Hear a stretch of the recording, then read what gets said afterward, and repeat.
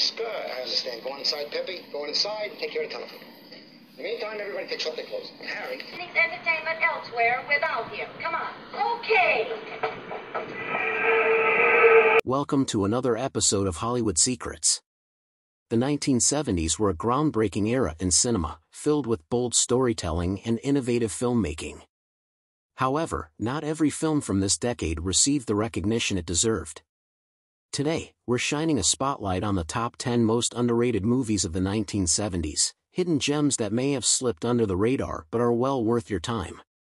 Don't forget to subscribe and ring the bell to stay up to date with our latest deep dives into Hollywood's hidden treasures. The Last Detail, 1973. Directed by Hal Ashby, The Last Detail stars Jack Nicholson as a Navy sailor tasked with escorting a young recruit, played by Randy Quaid, to military prison. Along the way, the two form an unlikely bond, and Nicholson's character attempts to show the young man a good time before his confinement. Although The Last Detail received critical acclaim, it didn't achieve the commercial success or lasting recognition it deserved. Nicholson's raw, charismatic performance is one of his best, and the film's gritty, realistic portrayal of military life is both poignant and powerful. The film's exploration of authority, rebellion, and friendship resonates even today. It's a must-watch for fans of character-driven dramas and those interested in the social issues of the 1970s. The Friends of Eddie Coyle, 1973. Directed by Peter Yates, The Friends of Eddie Coyle is a gritty crime drama about an aging gunrunner, played by Robert Mitchum, who becomes an informant to avoid a long prison sentence. The film's realistic depiction of the criminal underworld sets it apart from more glamorous crime films of the era. Despite its strong performances and authentic portrayal of the criminal life, The Friends of Eddie Coyle didn't receive the attention it deserved upon release. Mitchum's nuanced performance as a weary, conflicted man is a standout in his career. The film has gained a cult following for its unflinching look at the harsh realities of crime. Its influence can be seen in later crime dramas that prioritize realism over spectacle. The King of Marvin Gardens, 1972. Directed by Bob Rafelson, The King of Marvin Gardens stars Jack Nicholson and Bruce Dern as estranged brothers who reunite in Atlantic City to pursue a dubious real estate scheme. The film is a moody exploration of broken dreams and family dynamics. While The King of Marvin Gardens received praise for its performances and cinematography, it was overshadowed by other films in Nicholson's and Rafelson's careers. The film's introspective and melancholic tone may have contributed to its initial lack of recognition. The film is now appreciated for its atmospheric portrayal of a decaying Atlantic City and its exploration of disillusionment and failed ambitions, themes that resonate with modern audiences. Bring Me the Head of Alfredo Garcia, 1974. Directed by Sam Peckinpah, Bring Me the Head of Alfredo Garcia is a violent and nihilistic tale of a down-and-out bartender, played by Warren Oates, who embarks on a dangerous mission to retrieve the head of a dead man for a reward. The film is a grim and unflinching look at greed and desperation. The film was a critical and commercial failure upon release, with many critics put off by its brutal violence and bleak tone. However, it has since been re-evaluated as one of Peckinpah's most personal and uncompromising works. Bring Me the Head of Alfredo Garcia has gained a cult following for its raw intensity and its portrayal of a world devoid of morality. It's a must-see for fans of dark, challenging cinema. Two-Lane Blacktop, 1971. Directed by Monte Hellman, Two-Lane Blacktop is a minimalist road movie that follows two drag racers, played by singer James Taylor and Beach Boys drummer Dennis Wilson, as they journey across America in their 1955 Chevy. The film is a meditative exploration of the open road and the existential search for meaning.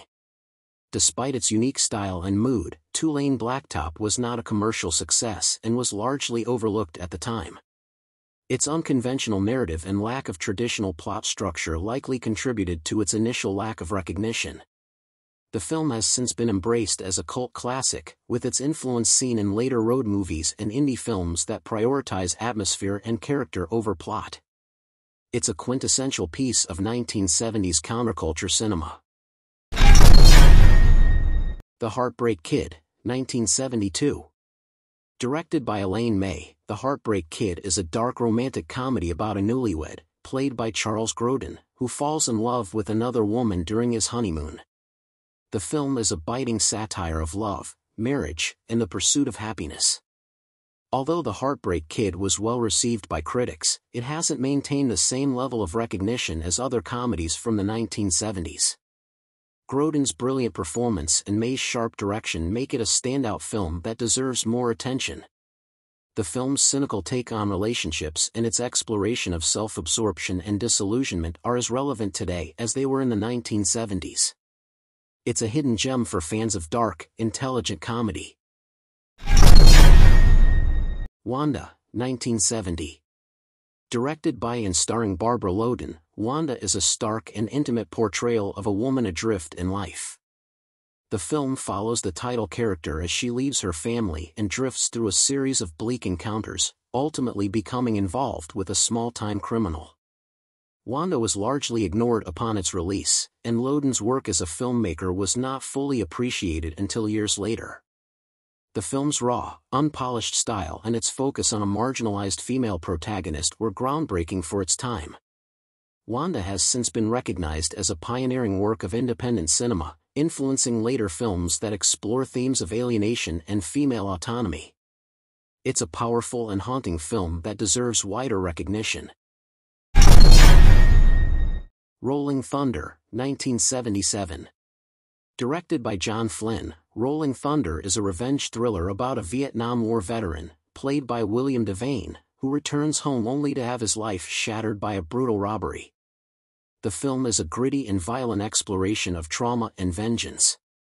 Rolling Thunder was overshadowed by other Vietnam War-themed films of the era and didn't receive the attention it deserved. Its dark, uncompromising approach to the subject matter may have limited its initial appeal. The film has gained a cult following for its intense portrayal of post-war trauma and its influence on the revenge genre. It's a must-see for fans of hard-hitting, emotionally charged dramas. The Parallax View, 1974. Directed by Alan J. Pakula, The Parallax View is a paranoid thriller about a journalist, played by Warren Beatty, who uncovers a conspiracy surrounding a series of political assassinations. The film's eerie atmosphere and complex narrative make it a standout in the genre. Despite being well-crafted and thought-provoking, The Parallax View was overshadowed by other political thrillers of the 1970s. Its unsettling depiction of conspiracy and control didn't resonate as widely at the time. The film has since been recognized as one of the great political thrillers of the 1970s, influencing later films that explore themes of paranoia, conspiracy, and the erosion of trust in institutions. The Long Goodbye, 1973.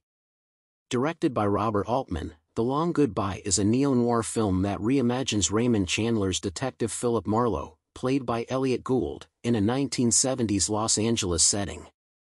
The film is a darkly comedic and unconventional take on the classic noir genre. The Long Goodbye was initially met with mixed reviews, as its subversive approach to the noir genre didn't sit well with all audiences. However, it has since been re-evaluated as a brilliant and innovative film that deconstructs the traditional detective narrative. The film's influence can be seen in later neo-noir and postmodern films that challenge genre conventions. Gould's portrayal of Marlowe as a laid-back, disillusioned detective is now considered iconic. The 1970s were a decade of bold experimentation and creative risk-taking in cinema, and these underrated films are prime examples of the era's innovative spirit. Whether you're drawn to gritty crime dramas, existential road movies, or darkly comedic satires, these films offer a unique and powerful viewing experience. Be sure to like, comment, and subscribe to Hollywood Secrets for more deep dives into the hidden treasures of old Hollywood. Thanks for watching, and we'll see you next time.